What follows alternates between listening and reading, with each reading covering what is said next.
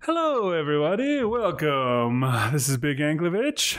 And this is Rish Outfield doing an impression of the way you were talking. Yes, welcome to the Smooth Talking Podcast. That gets my goat. How to pick up chicks with Big and Rish. Step 1. Ditch Big and Rish. Step 2. Go find a hot chick. Wait, should I be writing this down, right? It won't work for you, sir. You can't ditch Big and Rish. You could maybe ditch Big if you're stupid, but you'll never be able to ditch Rish, unfortunately. I can't remember what we were going to talk about today. We're going to talk about adventures in audiobook reading. Oh, okay. Yeah, I said we would never talk about the New Media Expo again. No, you're going to talk about it again? Well, I will it's say like nothing else has ever happened in your entire life. Right? It's like the girl you hook up with at summer camp and you're in your 40s and you're still thinking about, I could taste the gum that she had. Sad thing is, you just made that story up. There ain't no girl like that. All right, Manti Teo. When we went to the New Media Expo, we got to meet Brian Lincoln and Renee Chambliss, and both of them are reading audiobooks. Professionally? For pay? Yeah, in a professional capacity. And I have to admit that, that they had mentioned that, and I was like, oh, gee, that's what I would like to. When can we go to the fair? And you smacked me and said, we're at the fair already, you douchey little mongrel. I was just like, wow, I'd like to do that. I could do that. I've been recording audio for years, over a decade now. I've been reading stories and reading. Some of it has been good. Okay. That's saying something. I guess. I don't know. There have been readers of audiobooks that I thought absolutely sucked, to the point where it's just like, I wanted to find out what happened next. I no longer care. And eject, you know what I mean? You don't use the word eject for CDs so much anymore. And when CDs are gone, eject is not going to mean anything anymore. Ravage, eject. It was a cassette. Oh, well, yeah, there'll still be like ejector seats in airplanes. Or do airplanes have ejector seats? What have ejector seats? Are they called ejector seats?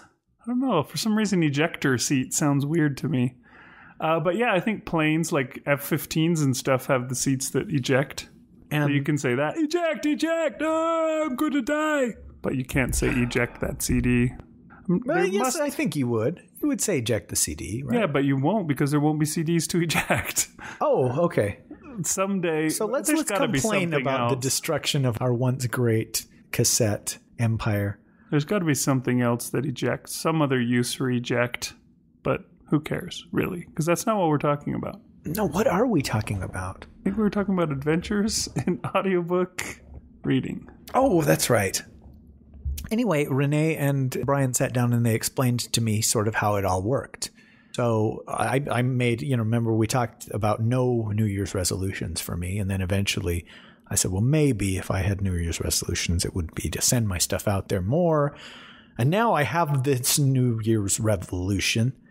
Nubian. What's a Nubian? Nubian, eh? Very nice. Very nice. Yes, I like this as a Nubian. The force doesn't work on me. I'm Watto. I don't know I was going to say what kind of a being I was, but... I'm a Tolarian. My tricks don't work on me. Yeah. Only money. I'm a stereotype. Character. Who cares? I thought that guy had way more personality than most of the characters in that movie. It's true, sadly. That's all right. It's better than Padme. Okay, so I thought, hey, I would like to do that. I'm going to make a resolution that I'm going to find out how that's done. I'm going to register, and I'm going to do it myself. And here it is a week later, and I have registered and uploaded some samples, which I did wrong. And then there are many, many books out there that take auditions.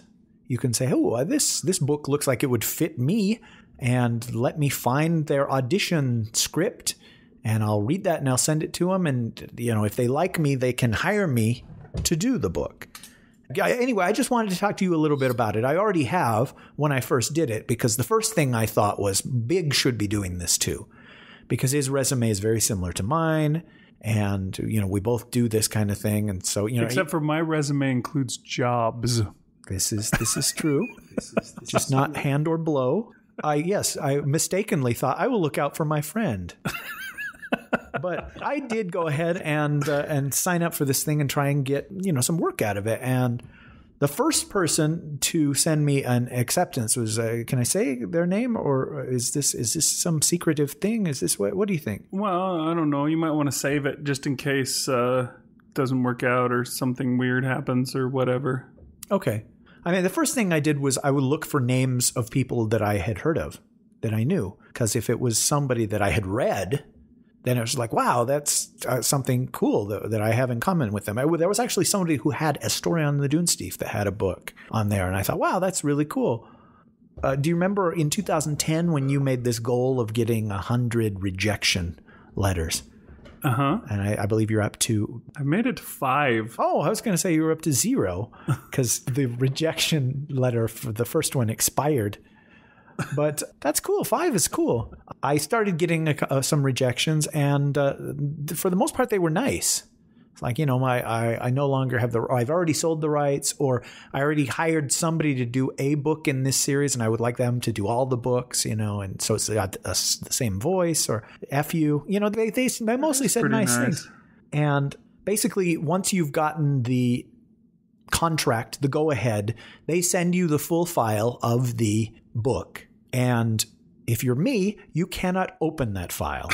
So you have to download that file, which you cannot open, forward it to your laptop, and open it on the laptop and read it off of that, which I've done 8 times now, I think. I then need to record the first 15 minutes, and it's like an arbitrary 15 minutes of the book, and stop at 15. I don't know if it has to be exact. I'm not an exact kind of guy. It's just like, okay, I'll go to the end of the chapter, or I'll go to, where it feels like a good stopping point. I don't know. I'm just too much of a creative person and not a technical person. Then you're supposed to take that 15 minutes and polish it, edit it, remove all of the background noise, remove all of the lip smacking noises and the big breaths at the beginning of sentences, and, whatever there might be, all the many, many mistakes.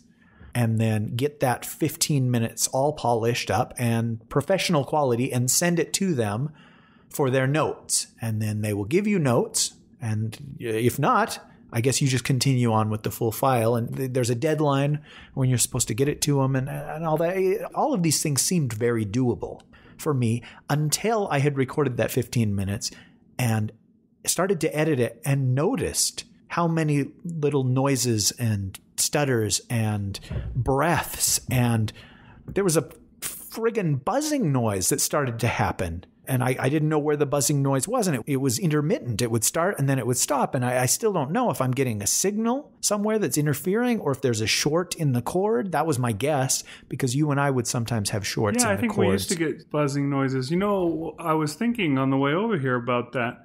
One thing you might want to do each time you start it up is make sure you have a good fresh battery, because the battery running low, I think, used to cause us problems too, back when we used to use that get up that you have at your house for our actual podcast recording. Okay, I hadn't thought of that, but I did change the battery right before I started because I had made that same mistake you made of leaving it on all night one time. But I also made another mistake, and this is something that I've always hated. I can't keep a job because I can't follow rules that I think are stupid. And there were a bunch of very arbitrary in between you saying chapter 1 and the boy was, on the beach. You have to have exactly 3.5 seconds of silence. And that kind of stuff is just like, wow, 3.5 seconds. I've been doing this for a long time. I'll start talking when I feel like it's time to start talking. And I asked Renee about that, and she said, dude, toe the line. Do as they say, because they're looking for an excuse to reject you. And I was just like, oh, it's high school again. And so I sent you the file of a couple of these 15-minute things, and you levelated one. And levelate is where you take all of the noise, and somehow with a machine, it balances it. So the things that are quiet, it makes louder. The things that are loud, it makes quiet. And what it did for my file was make it absolutely unlistenable. And I listened to it and I was just like, oh my gosh, I can't even send this to the people. This wouldn't pass muster the first episode of the Dunesteef. It sucks that bad. And Brian had said, you are going to be competing against professional audiobook guys in a studio. So it has to sound as good as it possibly can. So that depressed me. I didn't know what to do. There was a second file, and I don't know if I had you levelate it or not. Or maybe I didn't levelate the second one. I just sent her my file after I'd gone through and removed all the damn breaths and just noises that you don't realize that you make with your mouth or with just breathing or your nose until you're listening for them. And hopefully it won't interfere with me actually editing Dunesteef stuff, because, oh my gosh, if I have to edit out that noise I just made from now on, we'll never have another episode. It'll be like 2011, the first half. Oh, wait, it was the second half. Which half sucked? 2011? I don't know. That was a long time ago. Oh, man. 2012. That's right. That was the year that sucked. So I didn't know what to do, but I did have a clean recording that I sent in to the client. Is that what you say? Or am I the client? They're the client, I guess. Client, I suppose, in your case. And today I got back the notes on it, and I guess there was buzzing. She noted the time code every single time she heard this buzzing. And I thought that was the clean one. I didn't notice that. I didn't notice the buzzing. Shoot. And so I just like sort of threw my hands up in the air, and I didn't know what to do, but we will try a new chord. And if that doesn't fix it, I guess I'll have to borrow one of your microphones. When we first met Renee and she was talking about making her little recording closet, her recording dungeon and all that stuff, I was just like, wow, we've never had to do that because we don't care how good it sounds. We're always going to be content over sound quality kind of guys, right? Or content over... I can't think of anything else. We're quality over quality kind of guys. But now I'm thinking, wow, I may have to end up doing something like that because I'd like to make money from this. It's something that I'm passionate about. I do it anyway for free and I enjoy it and I think I'm good. When you have that many things going for it and there's a potential dollar sign, then jump on it, right? Yeah, I think you need to make a blanket for it. That's what you need to make. Isn't that what she originally did? Yeah, basically. She had a tent that had blankets hanging from it or something. And I think that's what you need to do. You could watch that episode of Community just for maybe some tips on how to make a good blanket for it. All right. But somebody once, I think, said just use mic stands, put them on all the corners, and then just drape blankets over it. You could probably do it in a different way. I'm not sure exactly what, but just, some 2x4s or even some 2x2s would probably be plenty. You could collapse it down and put it away and then pop it back out and set it up and read inside a little tent. It'll be so cute. And you could wear your PJs when you're in it. Yeah, all of these things sound good, but if there's that buzzing sound, I'm screwed no matter what. Anyhow, so I told her I'll record it again, and then I'll record the other one again, and then I'll send you the 15 minutes again. Although part of me is just like, at this point, I should just give up. It's like everything else in life. You're going to win. Don't give up, man.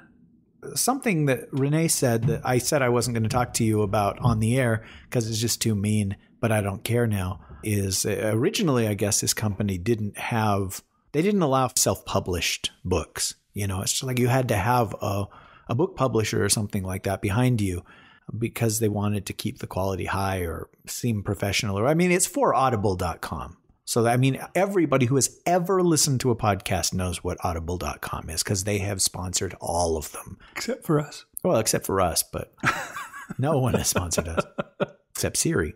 But now they have started to allow people to self-publish their own things and to have people record their books. And in auditioning for some of these, it's clear that this is somebody who has just published their own book, and maybe the quality isn't quite as high as something that, Random House is going to do or Abby Hilton is going to do or something like that. And so I wondered about it. I was like, well, do I bother on something? If it's not a good book, do I record it anyway on the off chance that it will bring me money? Well, the off chance seems like an off chance, if you know what I'm saying. I don't know. The amount of time you're going to have to put into recording and editing. Not just recording. I mean, maybe just recording it wouldn't be that big of a deal, but you have to edit it down, get rid of the lip smacks and the farting noises and all that stuff that you always make while you're recording. I don't know why you can't just stop doing the armpit farts, but you still do them every time. And that's going to take a lot of time. That's going to be like 20 to 40 hours. And if you don't really expect there to be sales coming from it, then it's probably not worth it. I don't know. That's just my thinking. Seems like you want to at least get a story where when you read it, you're like, this is stuff that people will want to hear and want to listen to. I think you're a good enough judge. You're an editor. You're also a consumer. So you should know. You're also a writer for that matter. You know what's likely to work and what's not going to work. And yeah, I mean, it's pretty obvious. I think you could see what is close enough that you can overlook some of the small faults, and then, the stuff that just is terrible. Yeah, I would give it a pass because you're going to have to put in like 40 hours or more to make this file. I mean, shoot, it almost takes 40 hours just to put an episode of the Dunesteef together. So doing a whole audiobook, that's like 8-10 episodes of the Dunesteef. Don't do it. Yeah, but I don't think I would need. I don't think I need to edit in other voices or music or sound effects. True. Which do take I mean, for me, the editing in other voices takes so long. And another thing that I discovered in doing all these auditions is somebody's idea for an audition can wildly vary from somebody else's. There'll be somebody that's got like 4 paragraphs. Read this, and then I recorded one yesterday that was 23 minutes long. It was the first 2 chapters of their book. And by the time it was like 9 minutes into it, I was just like, wow, okay, well, it must be the end. Now, what? It's still not okay. Oh, I'm only halfway through. Well, I got to do it now because I've wasted 11 minutes of my life. And I just thought, if I don't get the job for reading 23 freaking minutes of this thing, reading and editing 23 minutes or whatever. It's just like, mother read for 23 minutes. Then after that, you got 40 minutes or more to edit it down. But today I got another acceptance from another guy. And I got the impression this guy was a self-published guy too. In fact, part of me got the impression that he was like a 17-year-old kid who just got a Netflix subscription. And he's just like, wow, Italian horror movies are gory. I'm going to make one. He actually sent me notes on my audition of, it's like, this part right here. And it's like, and I wanted you to read this line differently, which I was just like, wait, what? That's an audition. It's like telling us that there was a bad sound effect or a bad music cue in an episode of the Dunesteef from 2011, or you know what I mean? That was a long time ago, 2011. Oh, I'm sorry. 2012 was the year that sucked. I complained to you about it, but then the guy sent me a contract. So he did want me to read the book. So that made it okay. It's like, oh, okay. So you just want me to, the next time I read it, do this better. But for the one that I did like to the 23 minutes, and you got to understand that 23 minutes edited is like a half an hour of reading. And an hour and a half of editing. It is. It's insanely tedious. On that one, I just thought, well, I'm just going to continue from the 23-minute mark if this guy accepts my audition. But then again, maybe there's that pesky buzzing sound. Although I didn't hear any of it in any of the auditions that I sent. That's the weird thing. It was only in these 15-minute samples that I sent. So I don't know what it was. I just hope it goes away forever. It was actually a bee that was circling the microphone. And then it would fly away for a while, and then it would come back and circle again. That's what it sounded like. But I thought it would be really neat if, I actually put out a couple of these and you could say during a regular episode, hey, if you like me and you want to support me or whatever the deal is, you can buy this book on Audible and I read it and it's about this. And they want you to tell all of your friends, I guess, because the more people that download it, the more money they make, I suppose. I've never signed up for Audible. I don't have an iPod or any of that stuff. And, I listen to audiobooks now that's almost all I listen to. But in the days when Audible was something I considered, it was all just podcasts. And all the podcasts I listened to were free. And so I never signed up. How about you? Were you ever tempted to sign up? I did do their trial. Oh, you did? That everybody would say, oh, go to audible.com/podcast or whatever. /clownpod. Yeah, I did do their trial, and you get to download a book. I think I may have downloaded several. I think I got a few of some of my favorite audiobooks. I thought this is one that I will want my kids to be able to have. And so I downloaded it, and you're able to burn it off onto CDs like one time or two times, or I don't remember what. They have like a really limit that you can do that with. And then, of course, you have the file that you can just play whenever you want, but it's a something else kind of file. It's not like MP3, because it comes like I downloaded the book and it was 2 files. It was like one 6-hour file and then another 6-hour file got me the whole book. Huh. I don't remember even what the format was, what .jrt file or something like that. I have no idea what it was. Can't remember. But yeah, I thought it was really cool. And back then when we did it, Audible was still fairly new. It didn't have as many titles at all as it has now. I mean, it's just exponentially grown since then. And I'm sure with this ACX doing all their productions, it's only going to keep growing exponentially to where pretty much any book you're going to want, you'll be able to get an audio of, which seems pretty cool to me. I would like to do it. I think my brother-in-law has an Audible account, and he downloads audiobooks all the time to listen to. Because, yeah, I really enjoy it. And my library, I mean, your local library has a great selection of audiobooks. Mine has a crap selection. I basically just have to look at something and say, yeah, I guess that might be interesting, and just go with it. And I've listened to a few books where I'm just like, man, why did I listen to this whole thing? It was terrible. But, I'd like to be able to have Audible so that I could just do that. Unfortunately, I'm so flat broke that I can barely manage to afford having a television signal coming into my house. So far I haven't managed to get the Audible account yet, but it's in my future. I swear to you that someday I will have it. Swear to me. But you wouldn't use Audible now because you use your commute not to listen to audiobooks, but to podcast and write. I suppose that's true. Anyhow, I guess this is something I wanted to talk about. But as this disaster rights itself, hopefully, I'll have more to talk about, and I'll be able to make an announcement of, oh, hey, here's my first reading, and I think it went well, or try and figure out whose voice I'm doing for the grandpa, whatever it is. But the feedback that I've gotten, people like that I can do different voices. They like that I can sound like a child or an old person. And so, because that's something I do well, I thought that this is something that I could do well.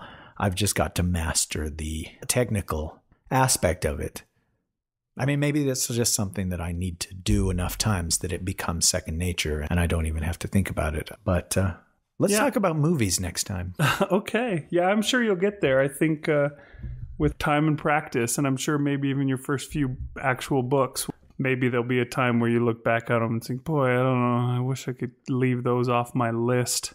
Maybe you won't. Maybe you'll think they're just as great as anything else that you do. But that's kind of the way it goes. You got to learn a new trick, and a year or two from now you'll be an old pro and you'll have done 30 books and people will be like, oh gosh, he's got another one to tell us about.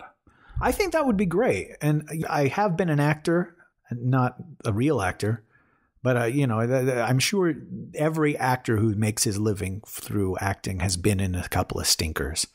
Or has put in a performance where they're like, I hope nobody ever puts that on my Thalberg Award reel. And I've told you many times that Joss Whedon used to come into the video store where I worked, and we had a great big cardboard cutout of Alien Resurrection. And on the bottom it said, written by Joss Whedon. And he asked me personally, hey, would you do me a favor? Take that thing down. You know what? He got paid for it. He did work. And he felt like it didn't come out well or whatever. But, you got to feed your family somehow, or feed yourself, feed the addiction somehow. And so that's what I'm trying with this. Good luck on that addiction.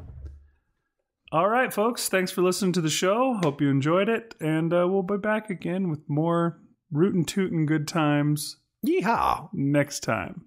Thanks for listening. See you later. See you later, y'all. That Gets My Goat is produced under a Creative Commons non-commercial 3.0 license. Boy, they must really think a lot of themselves.